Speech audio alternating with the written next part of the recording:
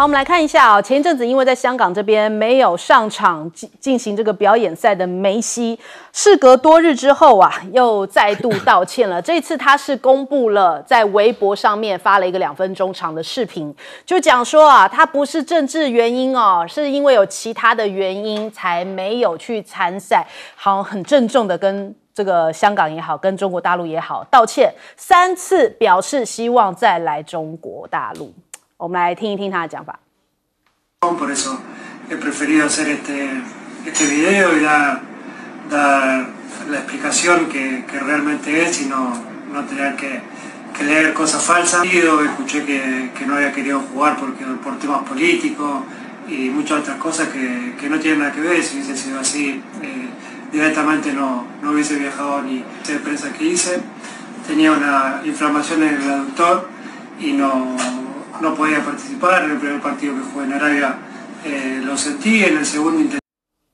好，所以他表达了他的道歉立场，但是大陆网友买不买单呢？他的影片一公布之后，就在微博热搜上面登到了第1名的位置哦。那很多人也都在转发讨论这个事情，但是在他的影片底下的留言哦，都是反应挺两极的。有些支持他的人是讲说，感觉回应挺真诚的，是不是之前有人在特意带节奏了呢？但是也有人讲说，哎呀，你讲了半天就是不愿意讲对不起啊，果然这3个字很烫嘴。还有人说你是舍不得大陆的市场、大陆的钱吧？不止在微博这一边哦登上了热搜，其实在今日头条这边也可以看到他这个录的影片回应香港行没有上场，也是登上了第1名。还有他的视频是在上海发布的，也是在前几名的位置哦。但是时间点就那么巧，昨天其实在这个梅西登场门事件之后呢，其实他代言的品牌都是保持沉默，但是有一个赤水河酒已经就是把他这个代言的产品哦，从京东平台下架，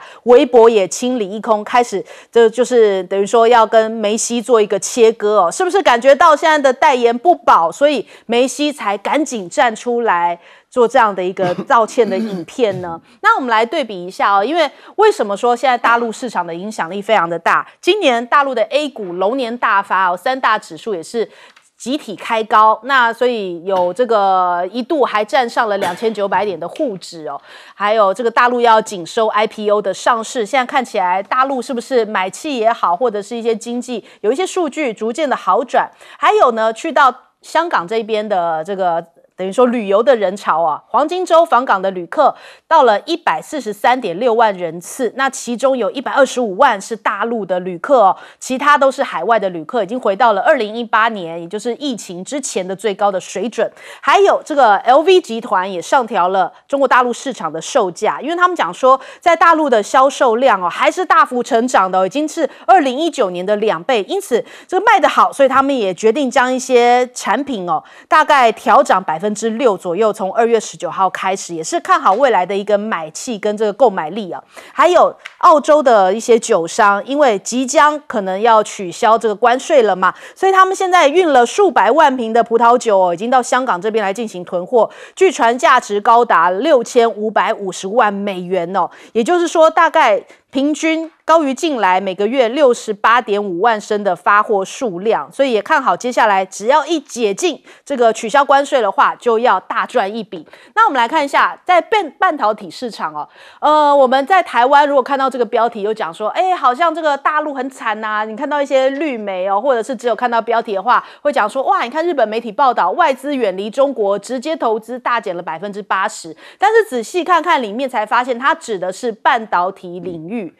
主要是在这个远离中国，那其实这也不难想象啊，因为美国就是在这个半导体这方面来进行相关的制裁跟围堵嘛，所以很多的一些半导体公司没有办法去投资中国大陆了，因此对比2018年这个中国大陆占48%的份额，到了2022年降到了1%哦。但是呢，你看看有一些美国财经媒体都在讲说，他们像巴克莱哦，他们这些华尔街投资公司认为，现在呢中国大陆有一些科技公司，他们其实有望成为像是这个美国应用材料一些公司，像 LAM 这样的公司广为人知的这种产业哦。那我们看看中国大陆的晶片产业现在仍在高速发展，2023年的进口量占了全球的67%，也就是说这种假的标题的这种带领哦，让你感觉好像大家不愿意投资。其实反过来看，是中国大陆他们自己生产晶片就可以了，他们不需要依靠别人来投资生产。那所以我们来看一下。上海市也有公布2024的重大工程清单，包含了中芯国际跟华为都在列哦。那美国的晶圆厂又是如何呢？有一个最新的统计，他们现在呢已经落居全球的倒数第2，它比的是一个速度哦，就是说在1990年到2000年的时候，其实美国打造一个晶圆厂大概就是600多天的时间。但是呢，从2010年之后，急剧增加到了要将近快1000天才能够打造一个晶圆厂哦。那对比中国大陆跟台湾呢，其实他们现在就是整体来说完工的时间也大概就600多天而已，也就是说已经局势翻转。他说也难怪现在台积电啊、Intel、三星在美国厂的新建速度哦，都传出进度延误，可能就是来自于美国晶圆厂啊现在落居全球的后端班的一个关系啊。那首先我们来请教一下介老师，怎么看待这个现在中国大陆市场真的很大，连梅西也都得要赶紧来3度道歉。对，中国大陆市场是世界最大的市场之一嘛，而且它的潜力还在不断的展现它的力量，它的不断的扩大。中国大陆现在要用这个双引擎，它的双引擎有一个就是要增加内部消费，这个内部消费的话就需要很多的这些商品啊，不管是这个货品或者服务，那所以就中国大陆这个市场不断的扩大，政府的政策也是把这个市场扩大，而且它扩大的方向是不只是怎么讲呢？让这个中国的产品供应中国的市场，它也希望有更多的外国产品这个进入中国的市场。所以大概大陆的政府是全世界唯一连续在办所谓的进口博览会。进口博览会就是帮助外国产品到中国市场来销售，而且规模都很大。我们记得去年就是说，在这个进口博览会在上海的时候，去年最大的一个馆是美国馆，而且美国馆很多卖的是农业产品，很多州啊，很多这个中西部的农业探成立这个联合的展馆到中国大陆去推销。那所以像这个很多商品里面，不管你是什么样的商品，农产品也是很重要的。像澳洲这个国家，事实上的话，它这个过去跟中国大陆在政治关系进入不稳定的状态，中国大陆进了很多澳洲的农产品。那最近你看澳洲的农产品，尤其它的这个酒类，澳洲的酒类现在已经囤积了。你看先到香港，大概囤积了这个价值大概是6550万美元的红酒，在中国大陆还没有正式就是说取消对澳洲红酒的这个惩罚性关税之前，它已经囤积了6000多万酒，先到期。可见中国大陆这种美金这种市场的规模，事实上是很多各国的这些企业不管是传统企业或者说高科技或者农业无法忽视的。当然这个梅西他的那个行径，事实上让人家觉得这个人很不会做人，你知道，他的人都到了香港，然后呢，你看他在场上，他一点动作都没有，让这些观众从开始希望他上场，从第1分钟到最后1分钟，整个心都凉掉了。对，更莫名其妙的，他过几天到了日本，还上场去踢球。那他用的理由是健康不好，人家就说是不是日本的药品特别有那种特效药吃了马上就好了。所以我觉得他自己现在道歉是他自己有这些思虑不周，甚至我觉得自己的行为需要改善的这个空间那当然最重要还是他将来中国市场过去让他赚进了大笔钱的机会也可能一次这个事件将来都没有了。所以我想他还是在商言商他是球星跟这些演艺界人士也差不多，他必须要有观众的喜爱。如果观众都弃他而去的话，我想他一个人踢球也会蛮寂寞的。所以我们看到这个梅西的留言这边截图这边有5万多则留言，我看了一下，大部分都是在骂他甚至还有些人讲说我们担待不起你去当日本人好了，大概是这样子的言论。所以可能这样的道歉，大陆的网民或者是消费者也不见得愿意接受。我们来问一下赖老师。梅西没有道歉对，他只是解释他为什么不能踢球，他没有道歉，这第一个。第二个呢，就是他有签合约他们的球队到香港比赛，香港会给1000多万的补助，但是他要上场踢球45分钟，而且呢，那个门票比日本贵很多很多，880块，880的港币，一直到4000多港币，是很贵的哦，比日本多了好几倍。然后几乎1个小时内卖完，将近4万张。那主要是他们要去看梅西踢球，所以有签合约要上场45分钟，门票非常的贵。那你一旦不能够上场，你说你受伤了，那你就应该在开始之前就公布，就是至少在开赛之前公布你没办法上场。对，那门票那么该退给人家，退给人家。我觉得这是应该要做的事嘛。第二个，你要不就是说，你说我开场没有办法，其中中场或者是在这个最后的时候，你应该要召开记者会，然后你应该要在你的队医跟总教练的陪同下，队经理的陪同下来跟大家说清楚、讲明白，说为什么不能踢，然后让这个球迷失望了，然后这些费用我们愿意部分的退回给大家，这个本来就应该要这样做的事嘛，都没有了以后。然后只找了一个理由说不舒服，然后你看现在的原因又不一样了。第一次讲的原因好像就是说内骨沟还是什么地方，然后现在讲又是什么内肌腱炎什么的等等的。那你要不你就讲一样的原因，又不一样的原因。你到日本去的时候，不但踢，而且还踢很卖力的踢，哇，这个太刺激人了。我觉得现在的情况是，整个14亿的中国人，他们的感情跟香港人站在一起，他们给香港人做后盾。他们不可能接受梅西这样做，连央视都把梅西的新闻拿掉了。所以很明显的，整个14亿的大陆人支持香港的情况下，梅西压力大了，说我很爱中国，我跟中国有特殊的感情，我到中国去表演很多次，我希望以后再来中国。那坦白说，你先把钱都退给人家，然后再到香港去踢一场免费的球吧。好，来问孙将军，这个人呢，他不把这个事情当回事。你看他那个。他也进了球场啊，他稍微有点政治盛世的话，他一掰一掰的拿了麦克风讲抱歉，你总是要做出来让人家相信嘛。拿着拐杖上去假装踢2下都觉得有踢2下，我说那个裁判开球开了一下，也就绕场一周。爱梅西的人永远会爱梅西，你要给他个理由嘛。你连这个理由都不给，还在日本做一个反差式的演出，这让人家没有办法原谅。中国足球迷很多，中国在世界运动大会里面拿很多项目，就是足球没办法。对，所以这个问题啊，这个球队的经理也有问题。你要意识到这个问题，你跟人家签的约啊，对，因为以前大概就有这种类似的案子，虽然还有签约里面还有足上场45分钟，这就是有的大牌。就跟踢假球一样的，亮个相，跟台湾有时候名医开刀的，在你麻醉之前亮个相，一样嘛。所以麻醉之前亮个相，麻醉之后就换人开，没有啊？对不对？他要训练下一代的医师啊。所以这个问题啊，梅西是第一个大牌，太大牌了，不把这回当回事，老子不踢就不踢。这个是照着今天大陆老百姓的愤恨啊，是有道理的。今天再来道歉。也是大陆老百姓讲，也不就为了大陆的市场嘛，对不对？其实梅西个人来讲，他钱早就赚够了，真的，他的代理的钱可能比他的球星签约的钱还高啊，所以大陆把他代理的钱给他拿掉，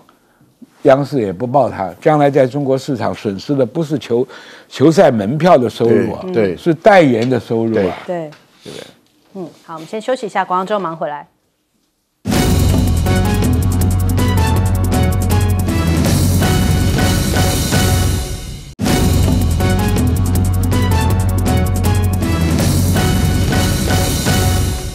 好，紧接着我们来关注一下目前俄乌的战争哦，真的是僵局非常的久哦。现在传出来，美军考虑在英国来部署核武，借此来施压俄罗斯停战哦。BBC 就讲到说，美军近日在英国的雷肯西斯基地哦，准备来新盖储存核武器的这个武器库，这个威力恐怕会比起广岛核爆还来得更强哦。Sky News 有提到说，其实这个地方呢，雷肯西斯过往就是这个美军战战力投射苏联的主要的据地。那现在目前这个基地还有4000多名的美军，还有1500名的英军驻守着。那如果未来扩建核武的话，恐怕会导致北约跟俄罗斯开战的风险会越来越高哦。那现在连乌克兰都自己打算说，是不是别无选择啊？他们喊出来，如果没有办法取得正式的北约成员国身份的话，只能研发或是以其他方式来获得核武器。我们不需要1000枚，只需要20枚左右就好。也就是如果一旦核武进到了这个俄乌战场，或者是进入到了北约这相关的地方，恐怕会使得这一场战争要终止更遥遥无期哦，会更可能会升温。那我们看一下，现在乌克兰过去它其实是拥有1700枚的核弹头哦，后来是因为跟英国、美国、俄罗斯共签了核不扩散的核武合约之后呢，而销毁。那其他国家其实现在都还是保有核弹的。那另外看一下，北约也不再以美国为尊了吗？下一任北约的秘书长，现任的史滕伯格即将卸任。那布林肯现在提出来说，冯德莱恩来接秘书长啊。那连拜登都向肖兹来请托过，但是肖兹是坚决反对。他说冯德莱恩对于莫斯科的批评过于严厉可能会带来很多的问题，所以他坚决反对他领导北约。如果找一个又会再把这个战事升级的人，那何必呢？所以现在北约还自己积极的在密商说，万一俄罗斯入侵的话，一些对策。欧洲的高级国防官员在慕尼黑的会议上面，对于美国支援乌克兰的后续，现在觉得很忧心啊，到底会不会继续支援，还是到底会怎么样处理呢？那他们说可能会导致俄罗斯对于北约国家进行直接的攻击。其实他们最大的忧虑点是来自于川普会不会回来，因为川普的一番话已经吓到了北约他公然恫吓北约联邦，如果钱交不起就等着被俄罗斯修理跟普丁好像一唱一和这一番话已经让北约炸锅。更棘手的是，现在各国对于俄罗斯的态度分歧也直接浮上了台面。现在各国也重新在思考，美国到底能不能依赖这个依赖关系到底可不可靠所以现在从军购到贸易往来，当华府的利益就是众人利益的时候，其实对于美国是非常划算的所以美国在为大选开始斤斤计较了，各国不得不自谋活路。川普、拜登可能还察觉不出来这个事情的严重性但是北约现在已经开始在商讨对策了。还有我们看看，在这个北约这边也有陆续有一些国家，包含了像是西班牙，这一次王毅跟西班牙首相桑切斯还有国王费利佩6世会面。他说只要中欧加强团队协作，对立的阵营就搞不起来了。那桑切斯也说没错，支持中欧的发展，要加强合作。那这个西班牙国王也讲说，现在当今世界冲突不断，也相信中国大陆习近平能够为世界带来和平。那西班牙的牛肉也可以迎来解禁现在说中国大陆市场规模非常的大，如果能够有这样解禁的消息真的是非常不错，所以西班牙的外长也很开心。那中国大陆外交部也释放了善意就说中方一再向西班牙运送一对这个年轻大熊猫，可以连续两国的熊猫情通常有送熊猫的，这代表是比较友好的国家所以现在看起来西班牙跟中国大陆也是蛮友好，是不是也会变成北约不同调的一个国家代表？那另外一个就是匈牙利同样也是在北约阵营里头，可是跟中国大陆的关系跟俄罗斯关系也都是很好，在俄乌战争当中也都是比较站在俄罗斯这一边。大陆公安部长王小洪在上周访问匈牙利的时候就说已经签署了相关的文件，跟匈牙利在执法安全的领域上面会有更多的合作。然后同时呢，这个政府呢，匈牙利政府也没有派任何的高层官员去慕尼黑会议所以人家讲说看起来匈牙利更加的表态了，日渐疏离欧美，而向中国大陆持续的靠拢。这首先我们来请教一下季老师，怎么看一下现在目前这场俄乌战争，如果有核武加入的话该怎么办？对，其实这个核武的议题就是被川普在竞选演说里面一句话给刺激出来了。他的竞选讲很清楚，他说北约欧洲有些国家这很不够意思，自己也不付钱，叫美国出军费，我要保护他们。所以呢，他说我规定啦，就是要2%的2%的 GDP 你们都不接受，对不对？不接受，将来不出钱的我美国不保护他，管你是不是北约的会员。然后呢，而且还加一句我还让那个人或那个国家放手，随便对他们怎么样就放手让他们干。但是他说让俄罗斯去修理他们，我也不管了。那这句话事实上的话是蛮重的，因为他后面还讲了俄罗斯，然后虽然没有明讲了，暗示让俄罗斯来修理这些不缴钱的北约会员，所以这个北约事实上这个轩然大波，他们内部尤其我看德国的内部非常严肃在讨论要不要发展核武，对，所以你不要说这个美国在北约的国家里部署核武，其实重要的是现在非核武国家的欧洲国家里面，现在讨论是不是要发展核武。对，我觉得他们这些国家表面上好像都很守法，他们都忘记了1970年生效的联合国的一个公约，就是说禁止核武扩散公约，这些国家都是签约国啊。就除了在1965年以前取得核子武器的国家之外，所有国家不能够再发展核武。发展核武它就是违反国际法。而德国什么这些都签约啦。那现在在那边讨论什么他们也要发展自己核武，所以这个发展核武事实上以现在的国际联合国下面所通过的国际公法，包括德国、法国法国没有啦，德国很多国家还有乌克兰这些国家都是签约国。你不能发展核武。当然这个有4个国家没有加入这个公约，这4个国家偷偷在搞核武，一个印度，一个巴基斯坦，一个以色列，还有一个伊朗，还有一个伊朗，还有一个南苏丹。所以这些国家事实上搞核武都违法。那北韩搞核武，事实上的话，联合国通过很多决议制裁不准发展核武的，制裁它。所以就变成就是说，欧洲现在实在是有点慌了手脚了来谈。那我想就是说，很多国家如果要发展核武最危险的就是它核武快发展完成之前可能是它最危险的时代，人家会把它摧毁掉。对，那像这个伊朗发展核武，它被以色列用飞弹攻击好几次，都是直接打它的那个所谓的核武研究中心。那所以就变成就是说核武是非常敏感的啦。不过这个时候有一个国家相当高兴，就是法国。法国现在在国内蛮热的，他们就说这样子正好美国的核子保护伞如果不够用的话，那靠我法国了。我法国名正言顺就变成欧洲的真正的保护国。当然法国有200枚核武，弹头有200枚，它也可以很快的增加。对，所以法国事实上不太吭气。那我想就是说心里面是蛮高兴的。那所以核武是极为敏感的议题啦。不过乌克兰想要发展核武的话，我想可能性是非常低的。不难。它有这个技术，它有这个技术。对，有这个技术，国家现在技术门槛是不高的，很多国家都有。那可是就是说，我觉得它的政治压力还是蛮大的。好，来请教赖老师。我估计 BBC 的这个新闻是想测试一下俄国的反应我把它称之为核讹诈讹诈，而且这个讹诈是没有意义的、没有用的。这个道理很简单，如果美国的军队真的有这样的想法的话，简直是幼稚啊！俄国本身就有4-5千枚核弹，而且洲际弹道导弹的能力也不弱，而且俄国本身从北极去攻打美国的本土，那是更近的一个距离。再加上俄国本身的这个核动力潜舰本身的静音效果是相当不错的，所以如果说今天你美国把核武往英国部署，离俄国更近的话，那英国本身一定会被灭掉。也就是说，如果你一旦发动核武战，以核武战来讲，国土面积小的国家没有生存的任何可能性，因为它是大国才有活下去的可能。小国是整个被毁掉，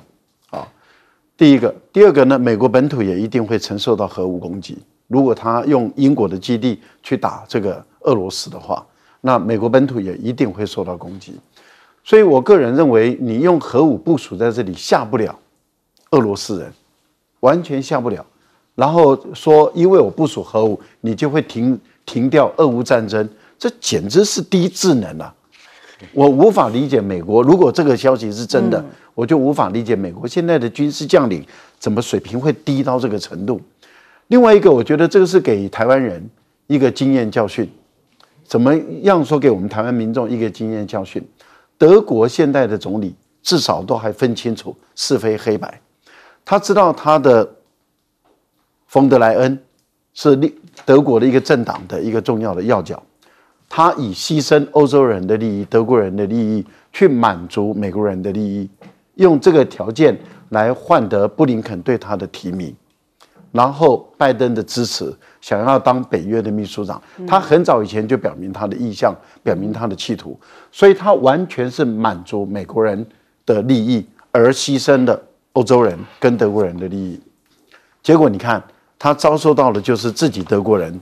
强烈的反对，因为你知道，如果说自己同国的人有人去掌管这个北约的秘书长，那我这个国家人，我对北约的影响力就最大哎，因为北约的秘书长是扮演重要的一个角色，尤其是欧洲这么庞大的一个31国，如果现在瑞典又进来，32国的一个军事集团，那你成为秘书长，这个力量是很大。那当然，如果同国人当然会支持，而肖尔兹为什么反对？因为他认为冯德莱恩根本就是有伤于德国人的利益，伤于欧洲人的利益，所以他反对到底嘛。那你想想看，现在马克龙也反对，肖尔兹也反对，欧洲人的大国都反对的情况下，讨好美国去满足自己的私人欲望，结果踢到的是自己国家人民的铁板。台湾民众也要了解啊，有一些人满足美国人的利益，伤害我们自己台湾人的利益，我们也应该给他踢铁板。好，来请教佘将军。其实欧洲这个状况，绝对不是你部署1-2个核弹基地就能解决的。整个北约现在已经有点分崩离析了。当初北约的算盘跟美国打的算盘就是纯粹消耗俄罗斯，但是现在消耗了半天，不但没有消耗到，现在自己被消耗。然后美国川普又开始讲，哎，大家要摊钱，要交保护，要不然不保护。所以这些政客都是各怀鬼胎的。所以俄乌这个局啊，一定就很早以前我就预言要打到精疲力尽才会结束的。现在乌克兰的现象已经出来了，那问题能不能再撑多久？撑不久就要上谈判桌，上谈判桌就是割地赔款，就是下场就是定的。再拖下去，乌克兰经不起拖了，因为你整个的国力、人口数量，今天已经看到以前我们内战的状况，兵源不够抓夫啊，对不对？乌克兰已经大批的人花钱买通，到边界，要不然就躲在家里不敢出来。所以这个战争打到这个地步啊，已经民心的支持度就已经很低了。你打城镇作战、打消耗作战，靠的就是战斗意志跟民心的支持嘛。所以你现在人车司机，我看已经面临了内外的困难。他把总司令换掉，对不对？自己官员的贪腐跟这个战争你没有一个确定的路线。伤亡那么大，所以我觉得人车一下台，跟美国把它放弃了，也就是短短半年之间就差不多了。你想呢，一天要打7-8千发弹药，谁能给你补充那么多啊？对，所以这个问题，就军事层面来讲，它已经快撑不下去了。那政治层面来讲，欧洲的资源也只是认为，哎，你已经打得这样的嘛，继续消耗一下嘛，因为能够消耗俄罗斯，就对我欧盟的国家有点安全，对不对？但是又担心普丁翻脸下手，所以你看啊，波罗的海3小国，波兰这些曾经被苏联统治过的国家，国防经费都超过3了，GDP 的3了，他们才是真的害怕。德国跟法国还有点，我离我还很远啊，这个我还可以再观望一下。各位看一看2次大战的战史，这些观望的、沉默的大众。被希特勒最后一个一个统统打掉，没有你置身事外的能力。但是现在，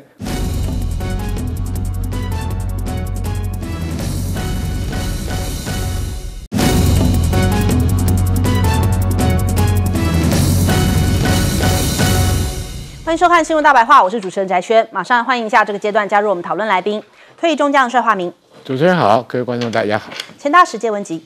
翟先好，各位朋友大家好。国际事务专家赖岳谦。主持人好，观众朋友大家好。好，紧接着我们继续来关注一下目前今夏的最新紧张情况哦。今天上午又传出来，大陆的网站流传说，这个海警船今天早上又开进了金门的禁制水域哦，甚至还有这个航线图哦。最近离金门是2公里左右。一开始我们听到这个消息是上一小时，这个王宏威委员告诉我们，他说，他刚离开前又告诉我说，海巡署这边边也有证实这个消息，只是目前在这个电视机前面可能还没有一个官方的公布哦。那现在大陆网友也开始在热议说这个海警船驶入禁制区的原因，他说不知道是不是巧合，因为中方的家属今天要到达金门来处理后事。那海委会后来也证实了说今天确实有这件事情哦，海巡艇也有出动跟大陆的海警船对峙，所以看起来每天这个事件都持续在升温。从2月14到2月18之间，这个平静期的4天，双方都有克制，可是没有得到妥善的解决之后，从2月18号之后，从中国大陆宣布不再有这个禁制海域，看起来每天都不断在更新最新的一个对峙的情况哦。那我们来看一下，昨天的时候呢，其实是大陆的海警拦下了我们的观光船，强行这个突袭检查了30分钟。我们来看一下在船上的情况。中国海警上船啊！是上船登检的。登船啊，然后我们就是开半个小时。是哦，半个小时啊。停船检查半个小时。船跟船旁检。很紧张。有点紧张。有没有觉得特别被关注了？看头条，很怕回不了台湾。对，所以其实现在双方可能都有越来越多的动作，也使得目前双方的局势是更加的紧张哦。那我们看到海巡讲法，他说在航行中哦，其实是稍微偏向了中国大陆地区，所以可能因此引起了中方的海警的高度警戒，才会有这样子登船检查。当然也是一种宣示的意味哦。那我们看一下，现在目前对于这个上船盘查的事情，在这个微博上面其实怒火燎原哦，很多人觉得说这就是以眼还眼，以牙还牙，现在更应该要扣了台海巡哦，拆了发动机让他们飘回去。还有人讲说这只是饭前小菜，大餐还在后面。所以看起来中国大陆现在这一番的言论在社群平台上面是越烧越火，这个怒不可遏。但是我们的国防部长邱国正他讲说，这个国防部本身就是为了避免战争，不会主动介入哦。至于是不是会擦枪走火，邱国正说，国防部一定是很担忧啊，不担忧的话，你们就要担忧了。是什么样的一个语气在讲这番话？我们来听听。介入这件事情？不会，我们想的，因为我们本身就是为了避免战争啊，不会主动介入啊，有介入的话会升高冲突啊，我们不乐见。啊，当然是这样子平和的把这个问题把它处理好。擦枪走火。国防部一定很担忧很着急的。不担忧的话，那你们就要担忧了。好吧，谢谢大家。我们的国防部长还一派轻松哦，但其实这个事情真的不容轻松哦。我们来看一下，我们昨天在节目当中有提到，绿营的委员王定宇还在讲一些风凉话，他说哇，要让中国这种土匪行径得不偿失哦。很多人在讲说，你是嫌这样子加油添醋还不够吗？现在这个状况应该是要赶紧降温哦。所以看到今天最新的消息是说，这个独派立场非常鲜明的这个庄瑞雄，他其实也算是代表英系啦。他今天有讲了一番话，在大陆也引用了这篇报道，他说绿营明代庄瑞雄怂了，请求与大陆对话。他讲法是说，对岸没必要把姿态拉那么高，应该要尽快对话，避免僵持。但关键就在于他称对岸。有没有？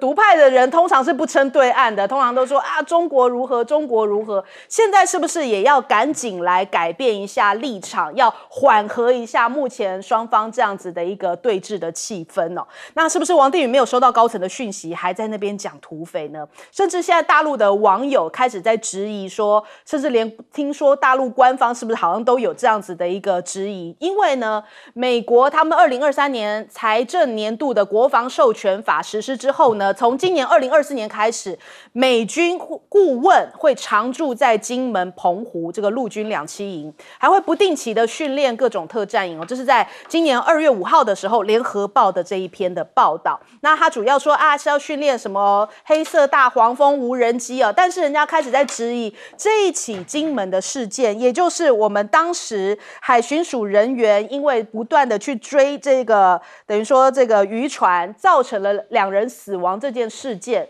会会不会背后有阴谋？会不会背后有黑手？会不会背后有来自美国的势力？开始变成网络上面大家讨论的一个热点哦。很多大陆的网友就开始在讲起来说，难道这个美国的特种部队进了金门吗？应该要杀了入侵者哦。他还说这就是在备战，是美国在训练，美军都上金门岛了，难道我们还在那边拖时间吗？所以很多大陆的网民也觉得这件事情非同小可哦。那再来我们看一下现在蔡政府的作为，因为这个总统府有证实，蔡英文其实已经得知这个消息。他说啊，有掌握情势，请国人放心，都有及时向蔡英文报告。那问题是发生这么多天，我们也没有看到蔡英文出来，你还没卸任呢，还没520呢，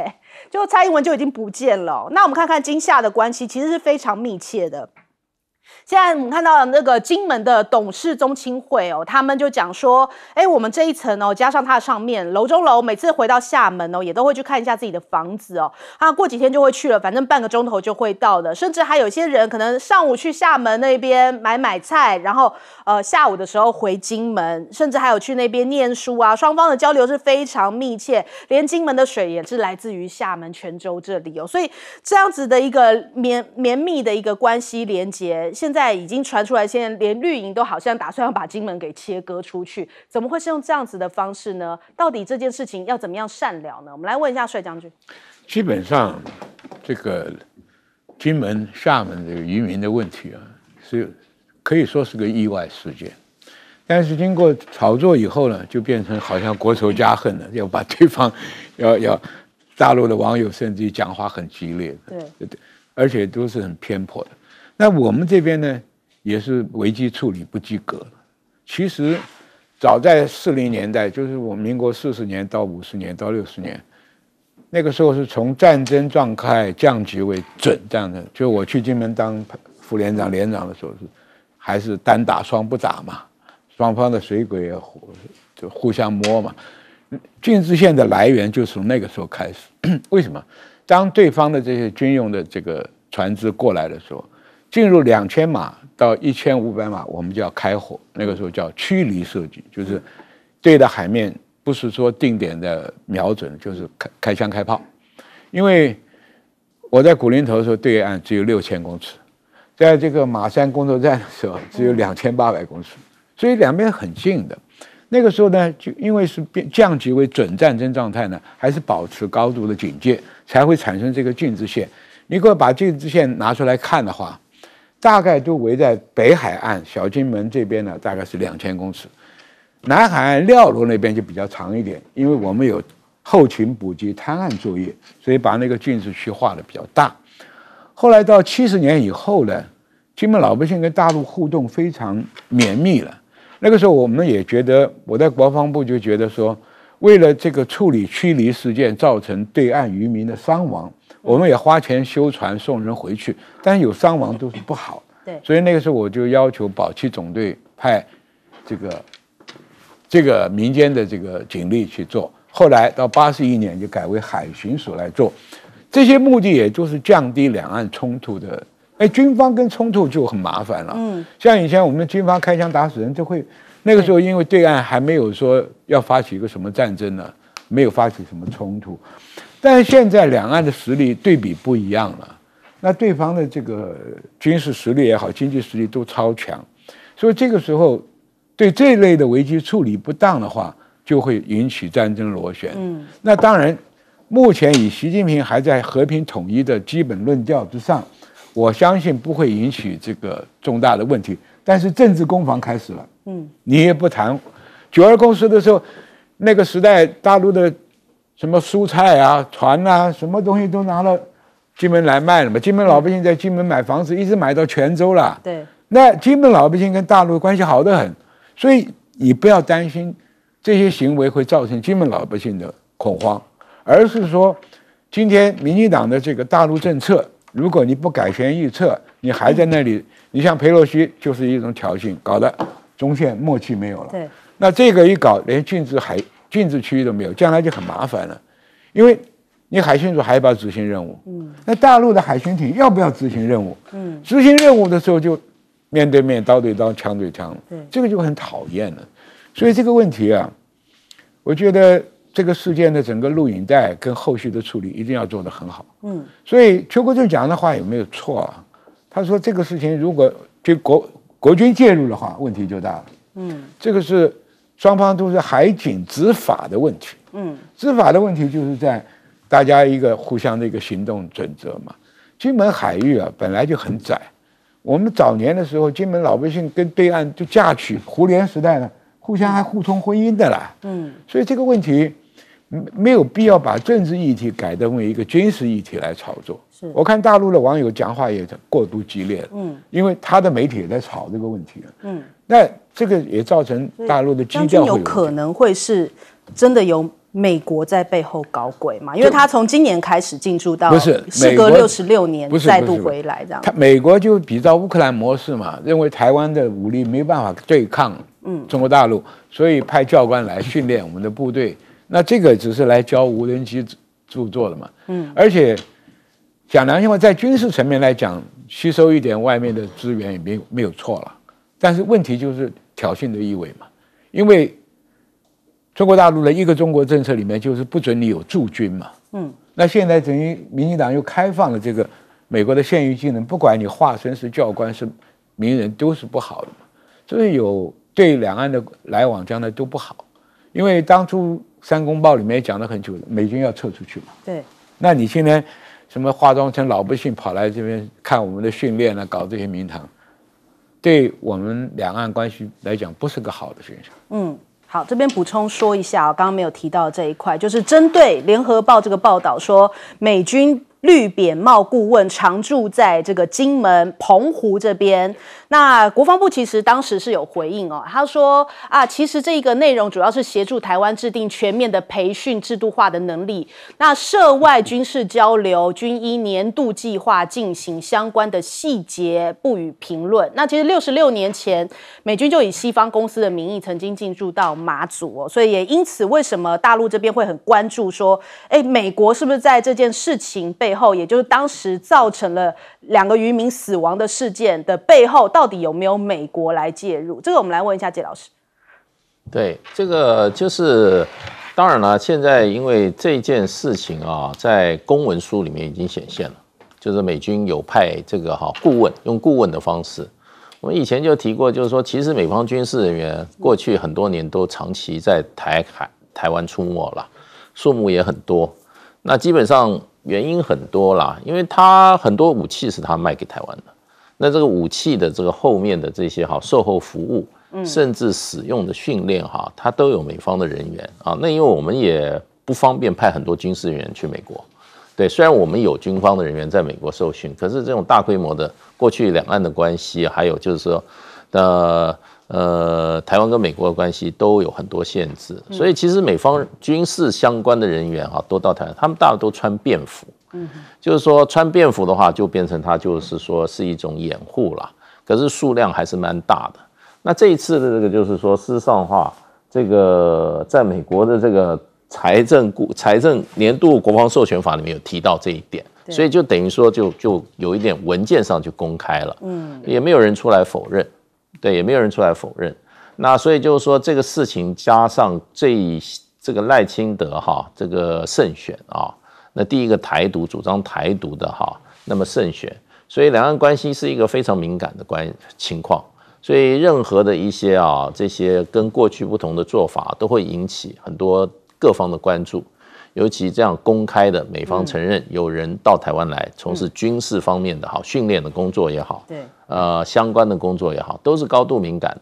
所以这一次这个发生这个在金门水域发生的这次不幸的事件它的时机是非常敏感的。对，那我们就觉得当时一开始我们就一直提醒蔡英文当局你要把这个事情好好处理今天第7天了，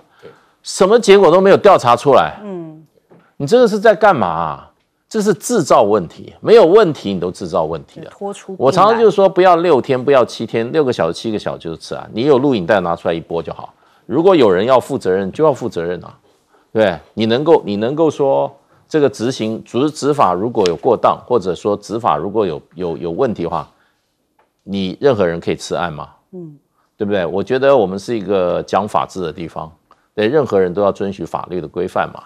而且这件事情其实最大问题，你造成2个人死亡，到现在为止，你的验尸报告也没出来，到底是溺毙的还是怎么样？对，都听你讲。然后另外一方面就是说，你另外还有2位生还的，你那个从他们的口供里面取得了什么？他们怎么说这件事？然后我们的这